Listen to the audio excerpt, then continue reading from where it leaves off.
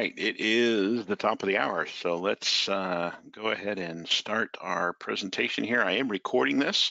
It will be up on our YouTube channel, usually in about a week or so, depending on the workload, but we should have this ready to view here shortly. Three presenters, as I mentioned today. My name again is Brian Reel with CATI, or Computer-Aided Technology, based out of our Kansas City, Missouri office. And again, I'll just be doing hosting duties for today, but we do have three presentations. The first from one of our coworkers, one of my coworkers, I should say, Ritesh, is going to talk a little bit about the platform as far as best practices in the revisioning of documents inside the 3DEXPERIENCE platform.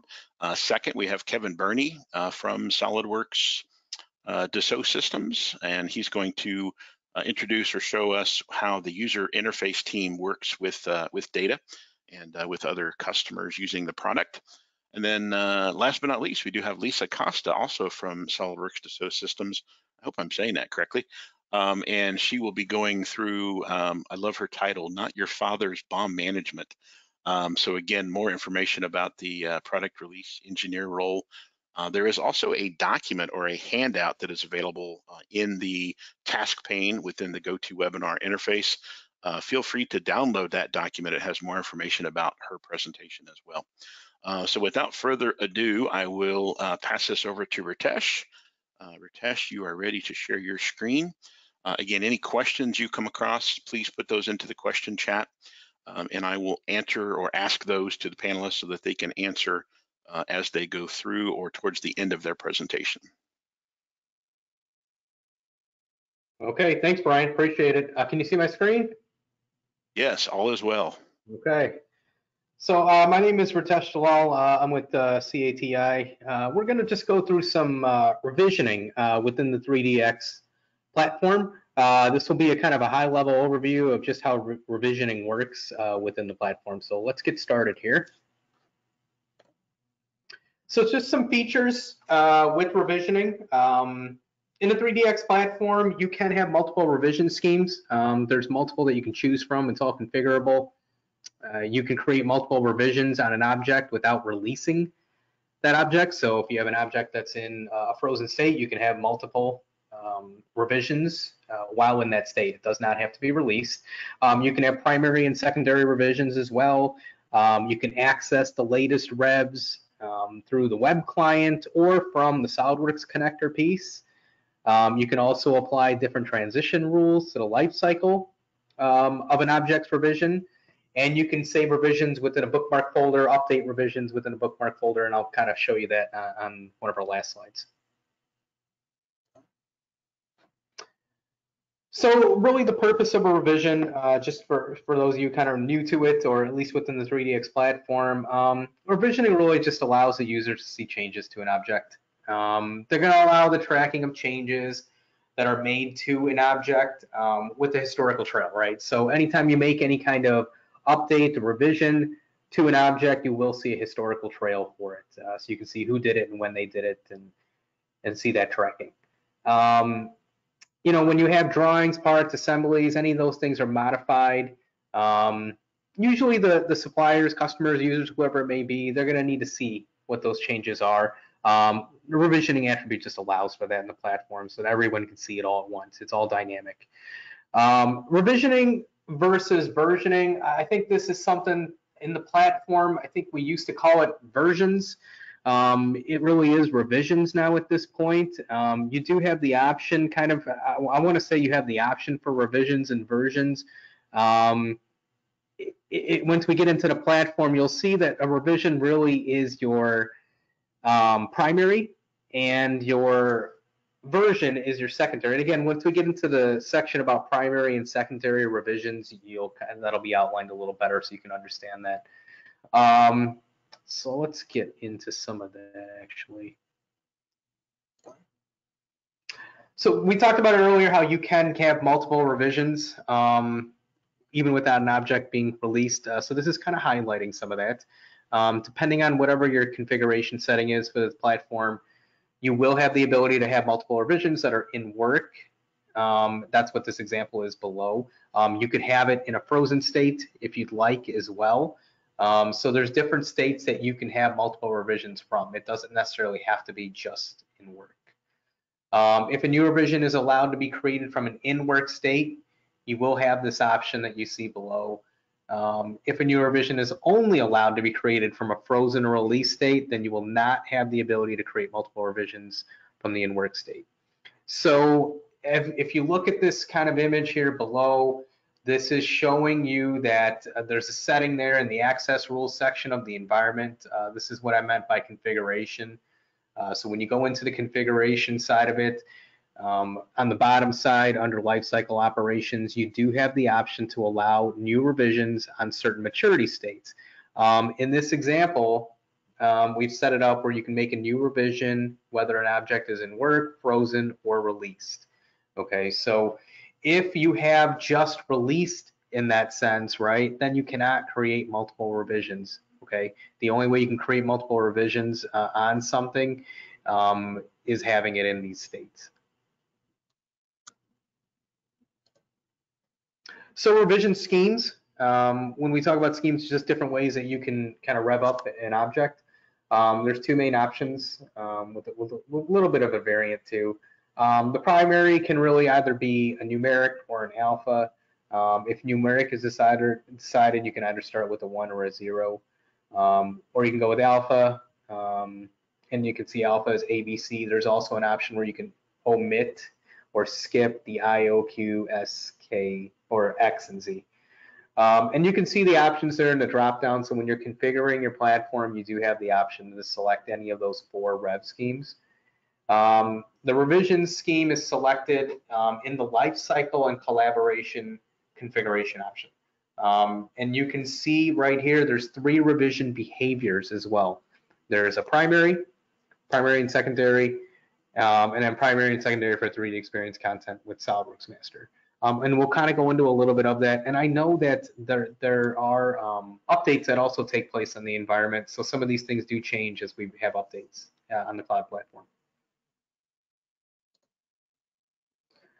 So primary and secondary revisions. So really, I kind of want to preface something here with primary and secondary. So typically people will just have primary revisions.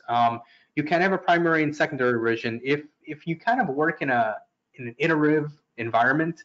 You know, if you have a model and you want to have several different instances of something, right? So you can create a rev A, an A.1, A.2, A.3, A.4. You can create a bunch of different revs at that point, right? If you work in an iterative process, and maybe none of those are released, all of them are in work, you just want to have them all open and available. Maybe people need to look through those before they get approved, and then maybe you figure out which one you actually want to release that one. So maybe A.3 gets released, right? If you don't have an iterative process and you just kind of go from one to the next, you probably won't need a secondary revision. So really here, the primary revision is incremented every time a revision is created, okay, independent from the maturity state of the object. So this is the recommended revision scheme if you don't have an iterative cycle. The primary revision is incremented every time a revision is created from the released content. So when you have something released and you create a new revision, it'll go to the next letter or number, whatever the scheme is that you have. The secondary revision, I believe, in the latest version actually does not exist anymore. So it will just say A, B, C. You will not have a .1 any longer, unless you choose primary and secondary revisions. So the secondary revision is incremented every time a revision is created from a non-released state. Okay, so if something is in a release state and you rev it up, it will go to the next major rev. So it will go to the B or the C or the D or the 1 or 2 or 3. The only way to get a secondary revision increment, meaning that .1, .2, .3, is if you're incrementing an object from an in-work or a frozen state. Okay, so that's pretty important to just make sure you understand, is that if you want that secondary rev to be prevalent, and if you're using that, you do want to be incrementing the rev from an in-work or frozen state in order to increment that secondary. And when we're done with this, if you guys have questions, you can feel free to ask. Okay, so accessing revisions, there's multiple ways that you can access your revisions from the environment. There's a web client that you can access it from and the SOLIDWORKS client. So this image here is just your web client. So when you're doing a search from the web client, all the revisions of an object are going to be displayed in the search result. You can see that on the first search result, okay? You're seeing all the revs. If you want to limit your search result to only show the latest rev, there is an option for that. It's just a quick setting change. So on the right side there, you can see there's an option right there where it says search results revisions. You click that drop down and you have an option there. So right now it's all revisions in this image. If you change that to latest or latest per state, you will only see the latest rev. You will not see all the previous. It doesn't mean they don't exist. It just means you're not going to see them in your search results. Okay. Another common way to access the revisions for an object is to use the collaborative lifecycle application. So once you're in that widget or app, the user can find the object they want to see revisions for, and they can view them all in one area. I know it's kind of small, so I apologize for that, but you can see that app. Once you pull up any of the revs, you will see the remaining revs all in one spot. Okay, so you don't have, you can use a search like you see in the upper left image, and you can use the collaborative lifecycle app that you see in the bottom right as well to see all the revs. And you can toggle between revs right from there. And that collaborative lifecycle app, if you click that down arrow, you can toggle between all the revs.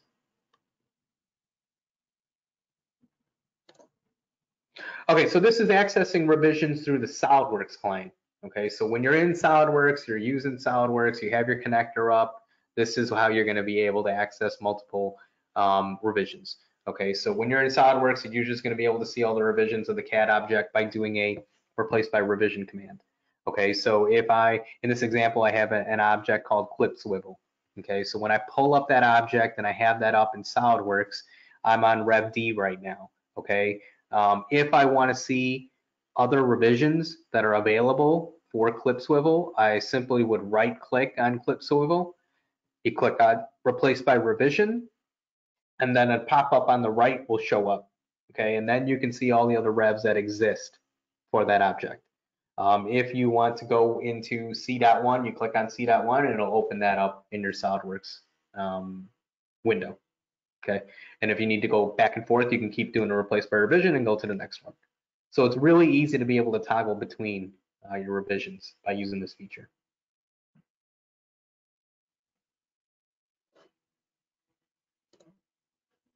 One other thing is transition rules. So you can set up transition rules for revisions. You can apply a rule to, I mean, this is an example. You could apply a rule to prevent the promotion of an object if the governed children of the main object are not in the correct state, okay? So if your main assembly is in in-work state, but your children, right? So all the subcomponents and the parts within that assembly, or maybe they're in a draft state or whatever it may be, okay? You can use this rule that says, hey, you can't promote that assembly until all these children are at the correct target state, okay? So you can put that rule in. For example, like I said, if you have an assembly that has children parts in it, you know, the assembly will not go from in work to frozen or from frozen to released if the children are not in the same state. This just obviously will prevent any kind of confusion. So you can see that down below. That's the transition rule. So when you go into the engineering definition section in your configurations, so this is in your collaborative spaces control center, you go into engineering definition and you can add this in there, okay? You'll see all the transitions. You can add any custom rules that you want in that point.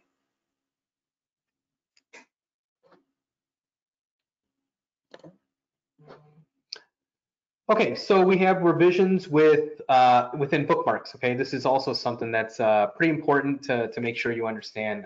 When setting up bookmarks, it's important to remember that only the revisions you saved within the bookmark are going to show. Okay, so if a new revision for an object is created outside of the bookmark, that new revision will not be accessible from the bookmark itself. The new revision needs to be added to the bookmark. Now, I think with the latest update, there is a pretty cool option, and I'll kind of talk about that here in a second. So you can see the column labeled is last revision would be marked with the green check mark if you have the latest. This is just something to keep in mind as you have new revisions of the objects that come in.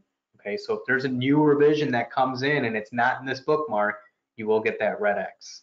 Okay, in the is last revision, you will get a red X to let you know, hey, there's a new revision.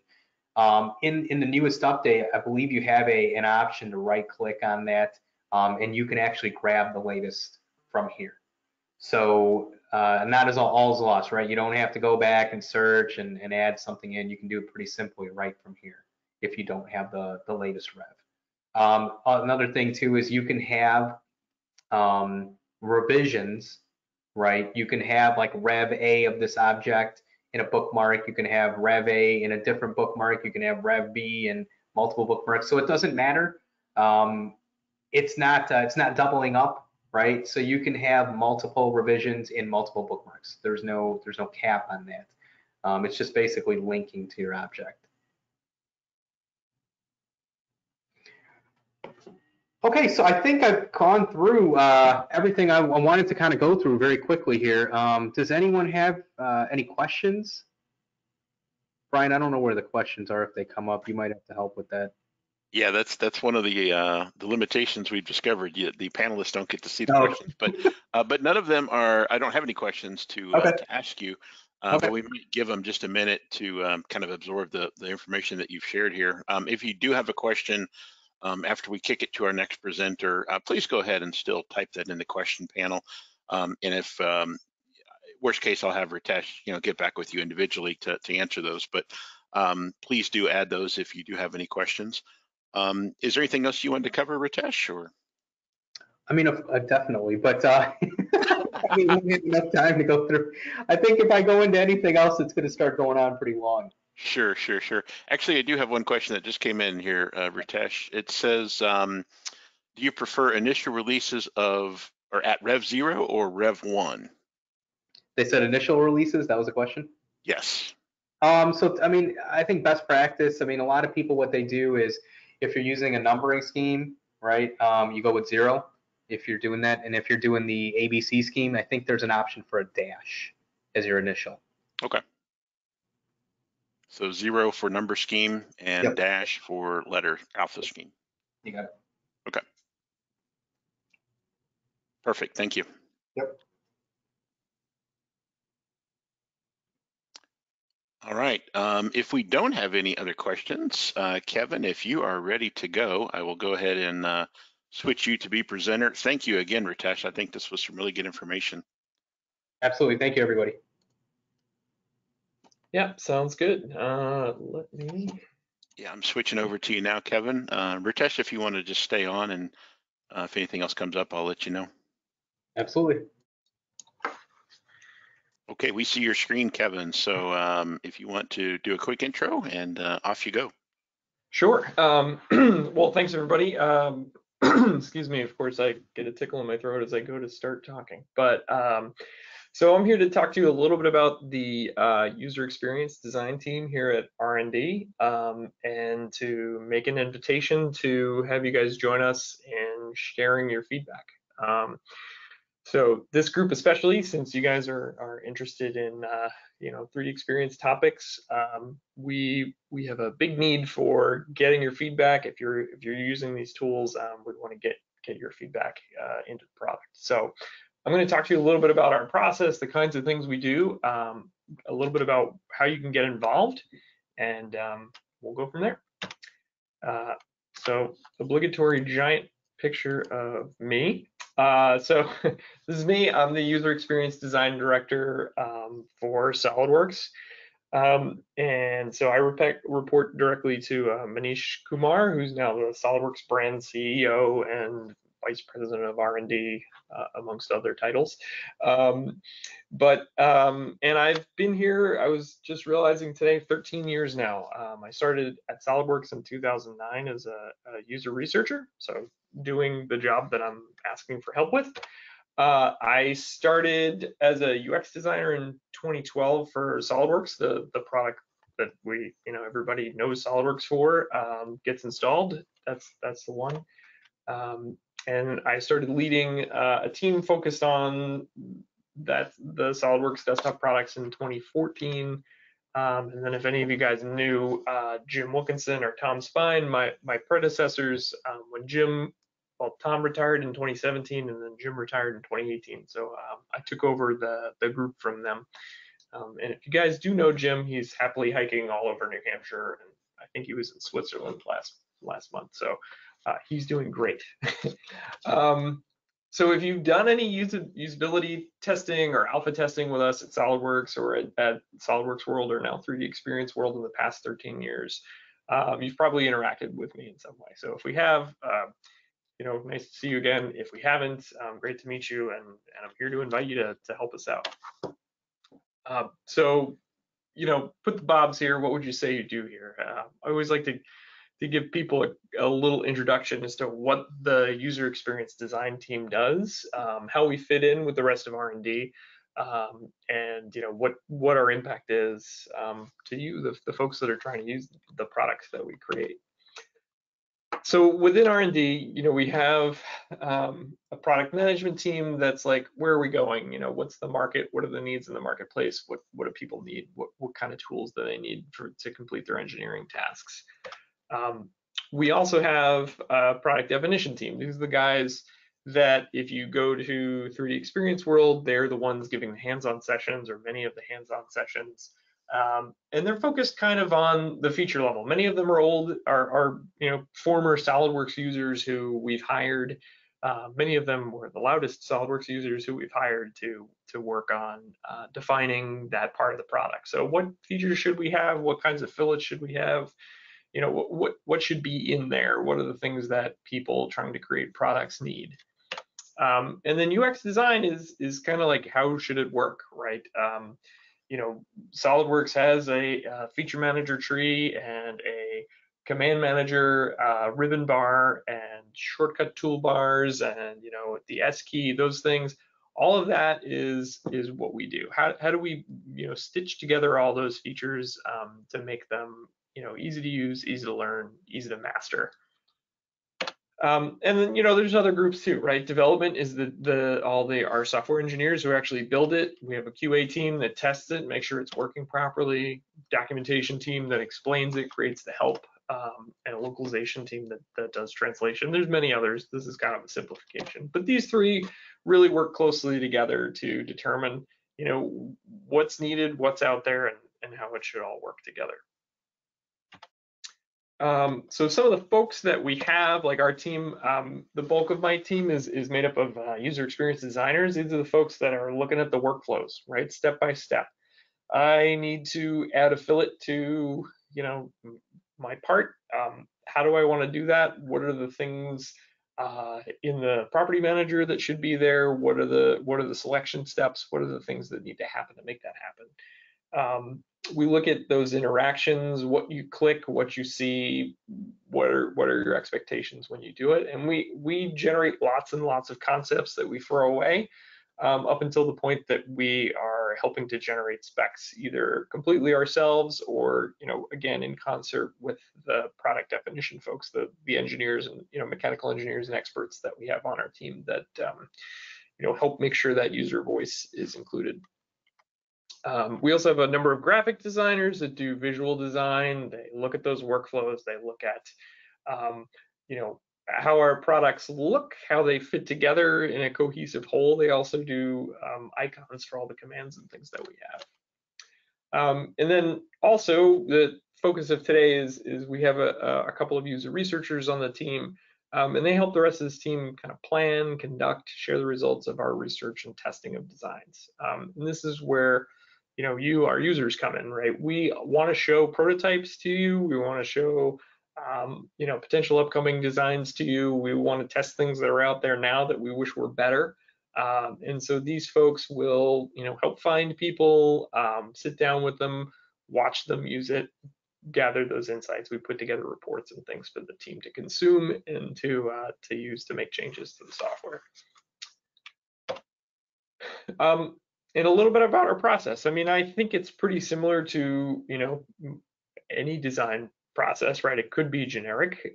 So we go through a discovery and planning phase where we try to find out, who's this for? What problem is it solving for them? Why are they using this versus, a pen and paper? We go through and we try to understand, what those problems are and how people are solving them currently.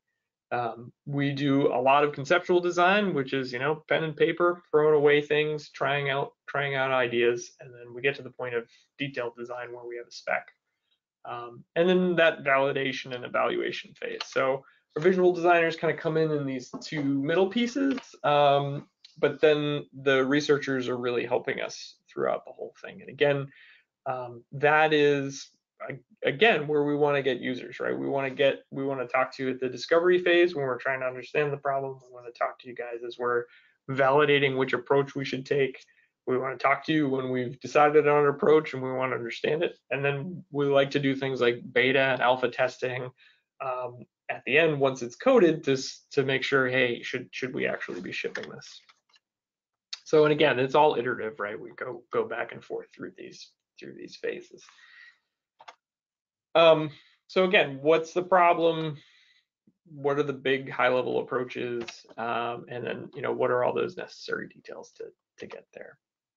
And through that, with our users, we do all kinds of studies and activities. So we might do focus groups at World. We might send surveys out to you guys. Obviously, with the pandemic, we've been doing lots of things like phone interviews and Zoom calls. Set up a screen share, turn it on. Have a user try something out that they might be familiar with, and then give us feedback. We want to see what you do. We want to hear what you think. And we want to use that to help inform making a better design. We also, during the concept phase, we might do all kinds of other stuff. We have things like card sorting, where we have a whole bunch of categories, things we want you to sort into different categories to help us understand what your model is, how your brain thinks about things.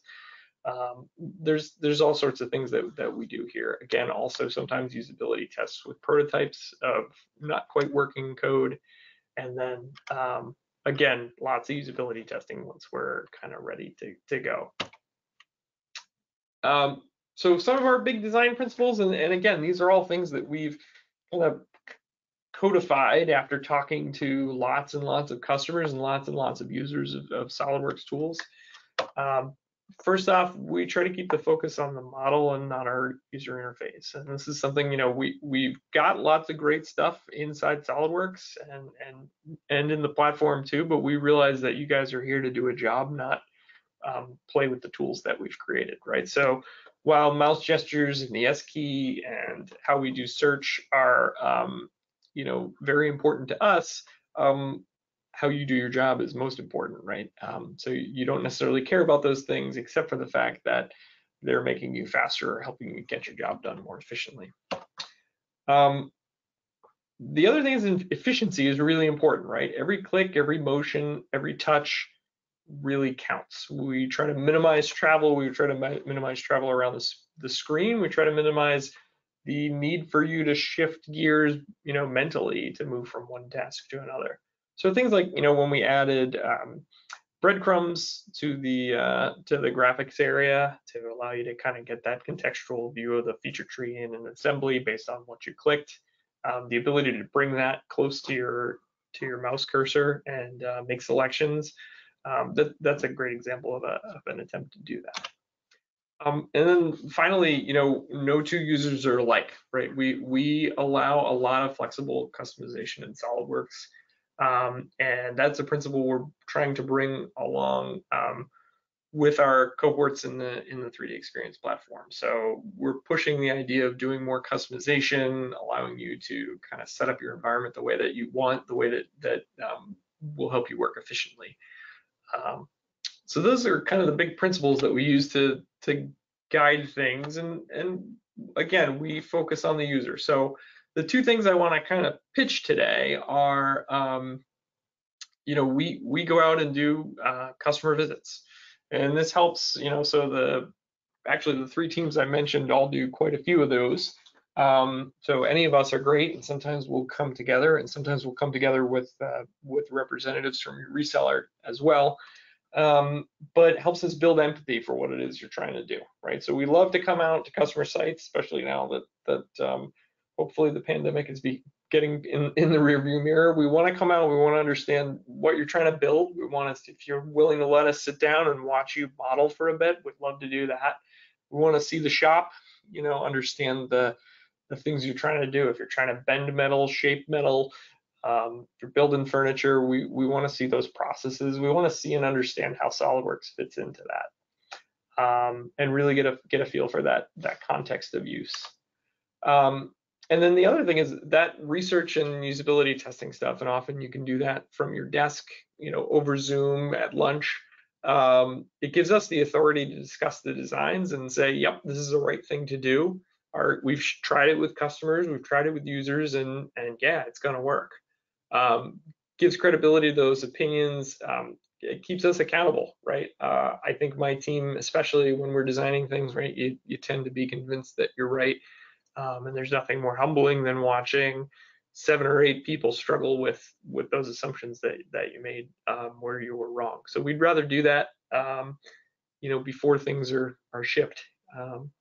And it really puts the voice of our users, at the center of our decisions, right?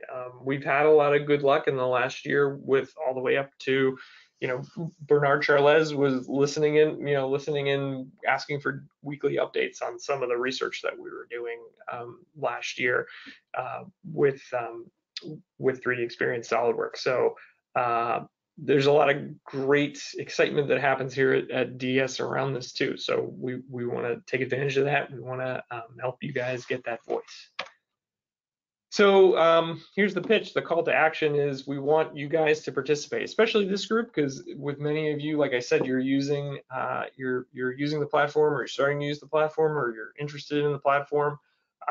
We want to, we need your voices to help us shape that future, right? So we do this a number of ways. Like I said, sometimes we have testing in Waltham. Actually, this week we have kind of a beta event going on campus. There's right before this, I was over with 20 customers leading a research session. We were talking about how those customers collaborate both internally and externally, within their engineering teams, but also externally with vendors and suppliers. We were talking about how they search for and organize their CAD data. So just that was happening this morning.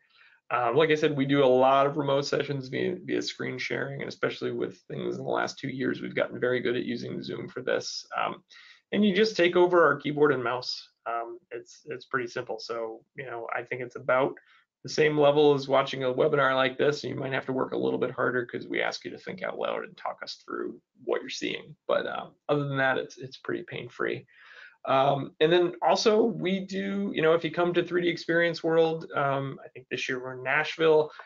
We do lots of live sessions during that, where you come sit down next to somebody from one of our teams and try things out. And again, give feedback, and we typically have cookies and muffins and stuff. We are just about to launch a survey that will allow people to sign up for this, but it wasn't ready yet by today. So you can use my email address, kevin.burney@3ds.com, or this one, usability.ux@3ds.com. That one goes to actually a couple of people, so we will definitely get it.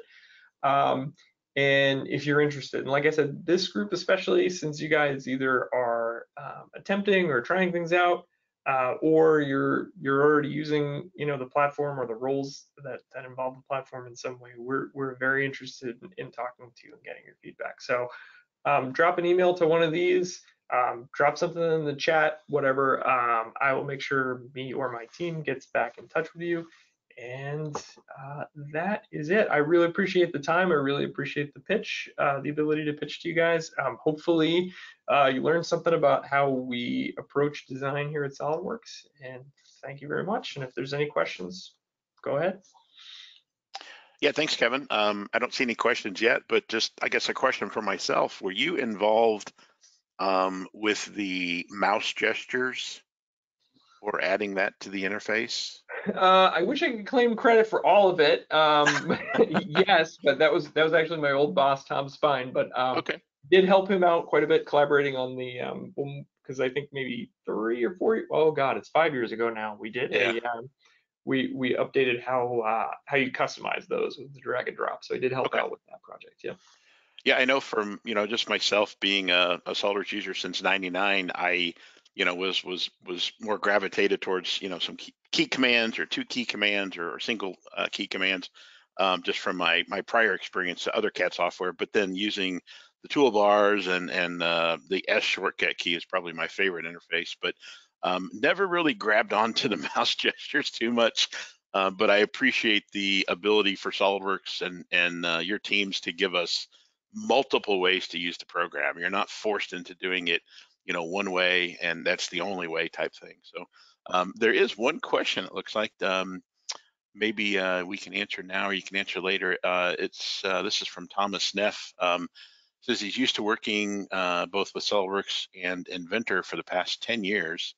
Said he'd be very interested in getting in touch with the UX team. So maybe I can give you Thomas's email, Kevin, or he could send you an email, which would probably be easier, and you guys can maybe connect on that. Sounds great. Would love to talk. So yeah, Thomas, if you wouldn't mind just shooting Kevin an email, that'd probably be the easiest way to get in touch. Keep me, the middleman, out of the way, but would be interested to see what you guys come up with there. All right. I think, let's see if any more come in, I'll let you know, Kevin, but I think we're good for now. Lisa, I might pass it over to you if you are available. And thanks again, Kevin. I didn't know how this would be received, but it's always neat to know that SOLIDWORKS and Dassault care about customers and wanting to help shape their guidance or utilization and having both have a say in it, which is always nice to hear. Yeah, absolutely, and we're having an impact on the larger platform-based teams too. In fact, we did a usability test with some upgrades to search that are now available in 22X FD03. So that new kind of federation that talks about you kind of get the who, what, where across the top of the screen and allows you to kind of pre-sort your search results. That was all, that's some testing we did with SOLIDWORKS users. So Cool. that's the kind of stuff that you can have an impact on. All right. Well, Lisa, we can see your screen. So if you want to introduce yourself real quick, and you're welcome to take it away. Hello. I didn't put a picture on my slide, I figured I'd say hello. That way, when we are all in Nashville, you guys know where to find me. You know what to look for. So definitely looking forward to being in person this year. There's actually business travel. It's all exciting, isn't it? But anyway, just wanted to say hello and thank you so much for having me. So I feel like that segue for now for something completely different. I'm just kidding. So I'll turn off my video, but you guys can see my screen okay. So I wanted to talk about bill of material management, BOM management with the platform, right? So a big topic for me. I've been in like the rest of you in the channel since 1999, right? I think that's what you said, Brian. Same thing. And I've been in CAD and engineering since I got out of school in the 80s, right? So long time I've been along this path, and I'm happy to be here in the 3DEXPERIENCE platform, that's for sure. So just real quick, from a standpoint of just what all of us know to be true, everything is an evolution, whether you believe in this or not. I don't want to get into that, but it's, this is a slide everybody's familiar with, the evolution of something. And I would argue that we have been a part of the evolution of the bill of material, right? So for those of us who've been around back when you had to draw on a drawing board, a bill of materials on the drawing. Some people use things like Excel. Certainly SOLIDWORKS does a great job. Not sure if you have a hand in that, Kevin, but great job of bills of materials on the drawings, right?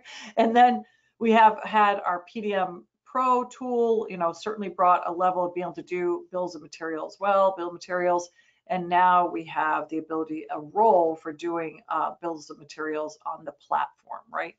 So just a little bit about the platform and how what the tool is and what a bill of material really is when you're talking about a unified product structure. So with the 3D Experience platform, for those of you who are using the 3D Experience platform, which should be all of you, is that you know that when you put CAD data, SOLIDWORKS data into the platform, you create something called a physical product. And then that physical product can then, it's not just relegated to things like the BOMs, the simulation, the ability to use it for manufacturing roles, all of these things. That's why it's called a unified product structure. I think as a CAD user, this is great news for those of us who are SOLIDWORKS users. It allows the other roles to access the data without having to really access the SOLIDWORKS file and mess up anything that we may have done, right? So, so that's why I think it's great. And what you'll see in this presentation is that it allows non-CAD people to interact with the product structure. And again, not necessarily mess up what we've done as CAD users. There's nothing worse, right, than having people muck around in their data. So with a unified product structure, the release engineering app, which is part of the product release engineer role, is basically a bill of material type viewing and editing of that product structure. So big difference here. It's not just the view. If you think back to, when we used to hand draw the bill of material or, PDM Pro, that was a view of the files to make it look like a BOM, right?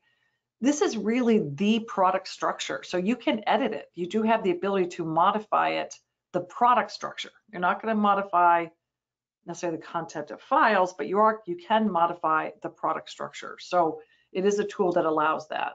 So the best way to show you, and I do have the product live, obviously, which I'll show you, but in the context of a story. So I do have a story to tell with with an engineering team using the particular tool, just so we get all the functionality out without me forgetting something. And then I'll show you what it looks like and how we interact with it, because it's changed a little bit since this presentation was put together.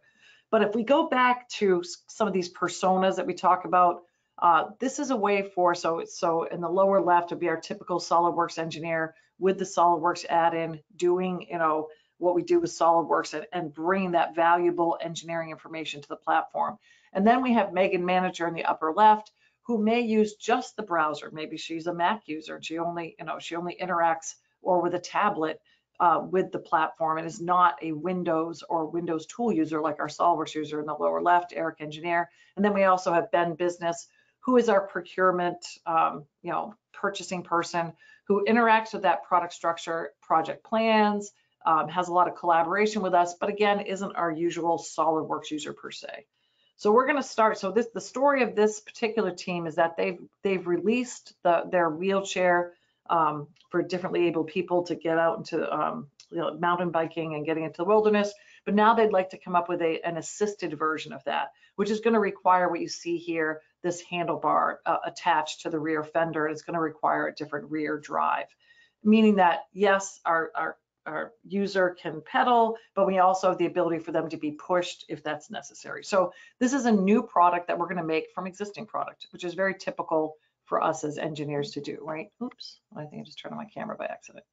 So let's go take a look at our story. And I think my PowerPoint died.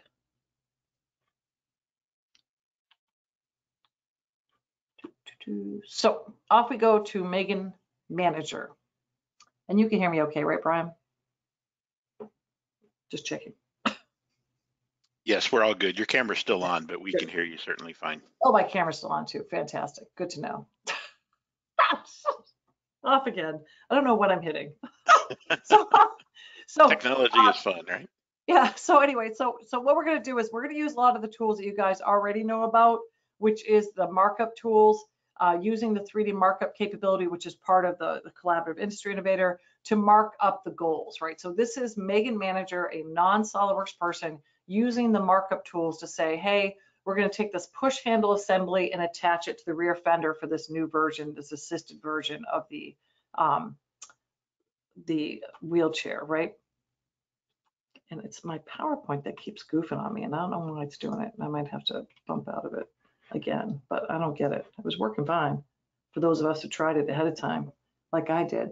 So she takes a look at that markup, and this is really, she's going to take a look at that markup, and what we want to do is concentrate on this push bar assembly. So again, it's going to require modification. It's going to require modification to the drive as well as the rear fender. And again, this is not product release engineer yet. This is product release engineer. So this is looking at the, in this case, most of this data, probably almost all of it, came from a SOLIDWORKS design, right?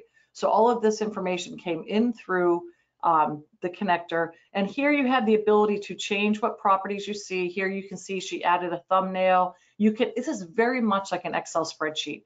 You can pick what properties show up, including the custom properties that you as SOLIDWORKS users add to the system, and also reorder them. As you saw, you can drag and drop the columns. You can also sort the columns. You go ascending, descending, whatever you want. And we'll also see how we can change a display from a flattened view of all the component parts or leaves, as well as an indented view, what we call typically an indented view. It's a product structure view. So lots of ways to look at that data. So I'm looking at that rear drive, and I know that we have to make a new rear drive assembly. So what we're going to do here is that we have the ability that normally this would fall to a SOLIDWORKS user. Normally we would say, hey, we're going to do this change. We need you to make this change. We need to make a new version of this. And what we want you to do is create this and, renumber it, create a new assembly, and off we go. And typically this would fall to the SOLIDWORKS user to say there's a new rear drive assembly, and then it breaks all these connections and they end up, having to fix all of this. So what you're going to see is a new strategy for this, right? To be able to, from the product structure itself, have somebody, a non-CAD user, use the duplicate command. So this isn't, like I said, remember, it's not just viewing, it's editing and creating new. So what Megan is going to do is she's going to take the old rear drive assembly, which again, as we know, is a SOLIDWORKS assembly, and use this duplicate command to do what typically users have to do, kind of a copy, save as, we used to do that. But you see here, she's going to choose to duplicate. There's different options. She's going to duplicate the top, but duplicate with drawings and then just reuse the rest of it, right? So that means there's going to be, she's not making new when it comes to all the other components. It's just a new top level drive assembly that's going to include these changes that we have. She also pulls an engineering number, right? She's going to pull an engineering, a new part number for this as well. So all of this done right from a web-based app from her tablet without having, and she actually did create a new SOLIDWORKS assembly for that top level assembly, that AST rear assembly. When we did that duplicated the SOLIDWORKS data as well. So when Eric Engineer goes in to work on it, it already exists. Now in her case, she knows that rear, we're trying to do this quickly because we have 20 minutes or less at this point. So what she does, she knows instead, she could just send him off to create that new, but there is actually the new version of that fender already exists, and she knows that. So she's going to actually replace the rear fender with either it could be a new revision, a totally different part number, but in our scenario, it's actually a branch. So somebody has created a branch off of the rear fender, which is our AST version. So a branch is an ability to make a unique part derived from another part. So this happens to be a branch called A_1.1. So she's going to use that particular component and put it into this new version of the AST assembly. She also can pull the compare app up at any point in time to make sure she's gotten the right part. So even though she's not specifically a SOLIDWORKS user, she does have the ability to physically, graphically see the difference between them. So you see that bump up is the difference, right? And to also see the difference in properties between those two different parts. So now she's assured by using that compare tool. So the compare tool on the left, you're comparing the bill of materials. On the right, you're comparing graphically the differences. So this compare, in this particular context, we're just comparing this fender in this assembly, but you can do this between two totally different assemblies, two different revisions, whatever the case may be. You can use that compare tool. I don't want you to think the compare tool is just in Product Release Engineer. It's not, but you can pull it up easily from this tool. The next thing she did there was just a search, which you're already a user of the platform, you know how to do, and she took a component, the push bar, handlebar retrofit, and dropped it right into this assembly, this new rear assembly that includes that handlebar. So any way you know how to get that handlebar, you can add new components to this structure, this new structure that she's created. So she can also pick on that structure. So this allows you to climb up and down the structure. By the way, on the right-hand side, I just have the regular 3D Play viewer. So in PLM terms, a lot of systems that I've demoed in the past, we call that climbing the tree. Climbing the tree, those are all live links on the left-hand side. So that was done just by picking on one. I'll show you that live. But basically, she's looking at the handlebar assembly. You can drag and drop into the viewer. She's viewing the handlebar assembly. She knows it's the right one. She sees that everything is released, even though the handlebar assembly itself is in the in-work state. So without having to leave the product release engineer app, kind of going back to the things that, Ritesh was talking about, we have access to all the life cycle things, the revision control, all of that right from this app.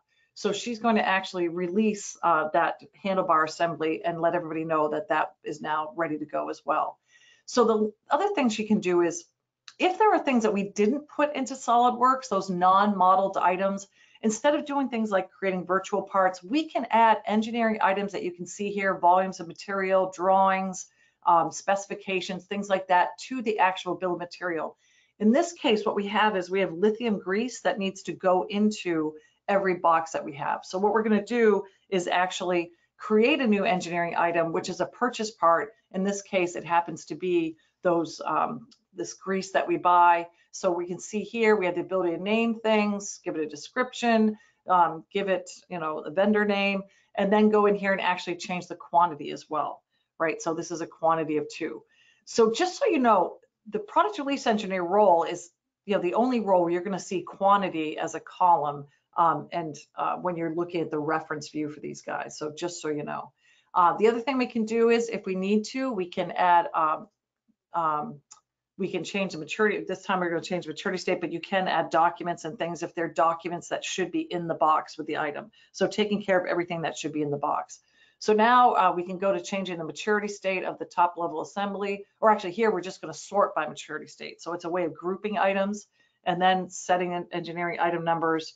And again, my PowerPoint keeps failing and I don't know why, but it's a mystery of PowerPoint that will never be solved for me today in 20 minutes or less.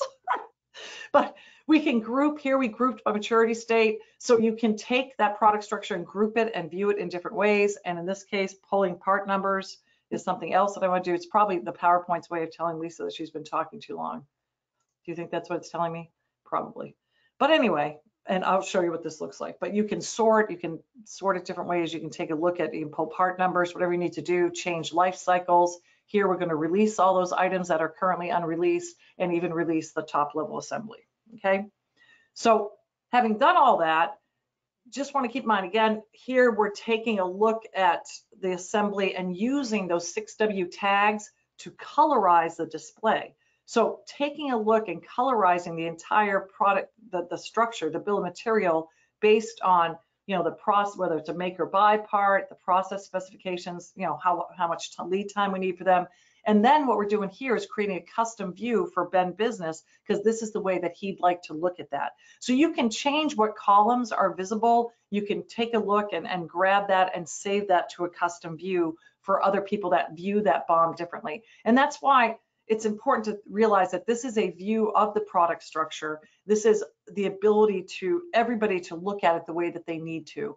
And the last important component is to be able to export it. So we can export this bill of material into a CSV file. Again, we'll be able to pick what that view looks like and export it to a CSV for downstream use by other users, other systems, whatever the case may be, right? So here we have our new version. Again, keep in mind, we did all of this. We made a new top level assembly, added an existing handlebar, the modified fender and drive assembly, and we did this all. Megan Manager was able to do it without firing up SolidWorks or anything, and she can see now that we're ready to go with our new design. So again, kind of shows better in the context of a story of what it looks like for people to use the tool, but I do have it up and live. I might have to refresh because I've been dormant for a long time. But again, for those of you who are familiar with what it means to look at a bill of material, this is me looking at an assembly that is a SolidWorks assembly. It has come in from SolidWorks, and this is just me taking a look at that And I've got it in the new 3D Navigate. I don't know if you know, in the latest release of the software, you're not just relegated to 3D Play now. You can use 3D Navigate. You can disconnect it from the Explorer, and so you can use it as your viewer, just so you know. So it is still a, a viewer. You can hide things and things like that, and be able to manipulate the display. But climbing up and down the structure, again, if I want to look at a subassembly in this thing or a component part, I can just pick on the item, and now I'm looking at that particular subassembly. I can highlight it in the viewer. I can take a look at component parts, again, see who has it locked, who's the owner, change which properties that I'm seeing. So if you want to do things like turn on the thumbnails, or you wanted to actually go get your custom properties that you've brought over from SolidWorks, you can add those as well. So let's say I just turn on that thumbnail like we did in the viewer, and I can reorder these, and change that display. I can go back up a level, right, by going, backwards up a level. Again, the ability to display it either, right now I'm looking at a product structure, but the subassemblies aren't exploded, right? So if I go over here and say I can either say expand all levels of this assembly, or if it's very large, I could choose a certain number of levels to expand. So I could just expand one level to see what that looks like. So you can see this particular assembly, has a lot of component parts, but it's made up of several different sub-assemblies, right? So again, the ability to view that this way, see quantity, the number of instances for each of these things I have. And then the other option is that you can look at it.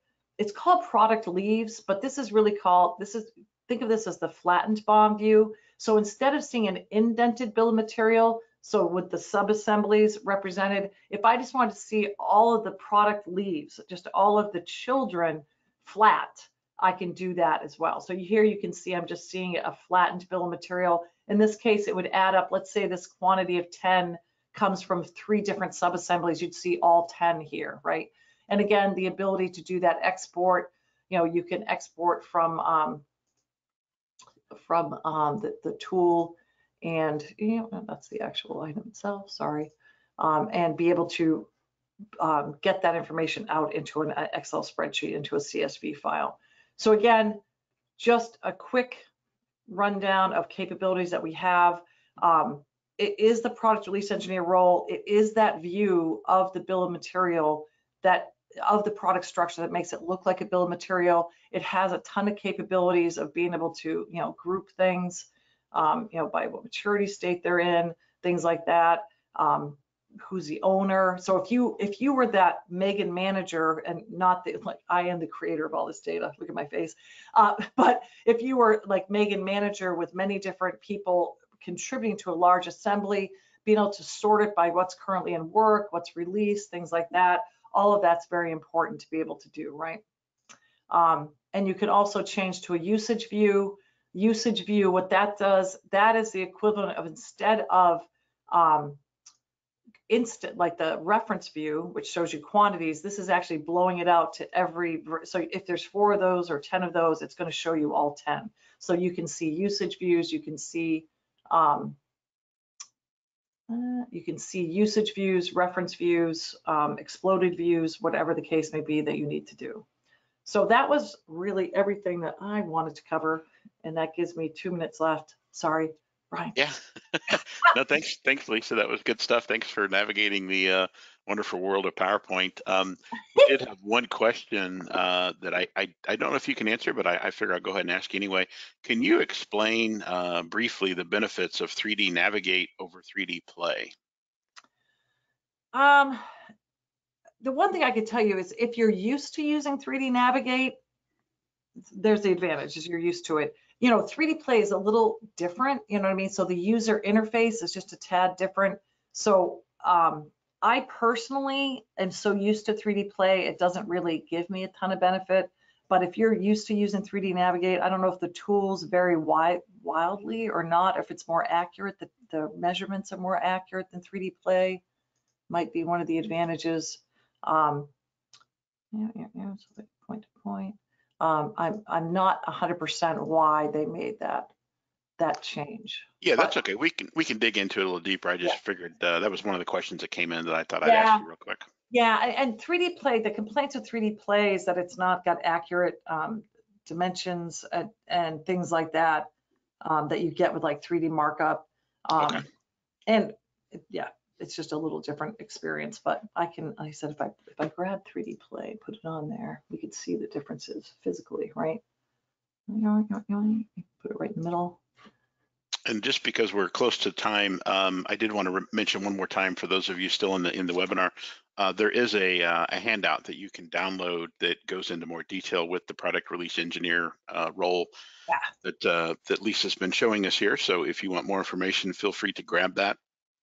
Any other questions that are not in the chat right now or in the question box, feel free to submit those, and I can get those to the correct parties.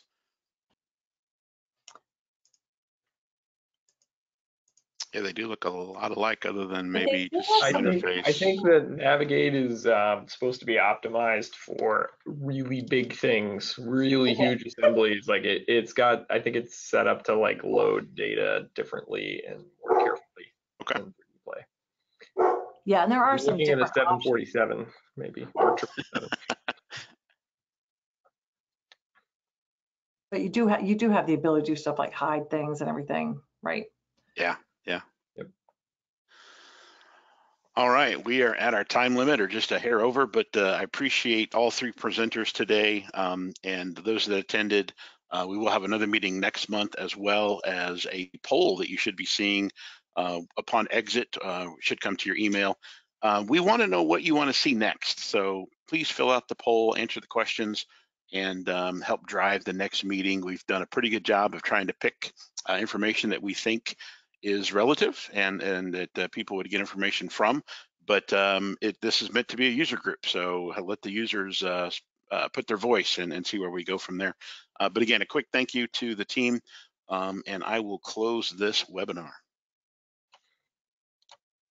Thanks a lot. Thank you. Thank you.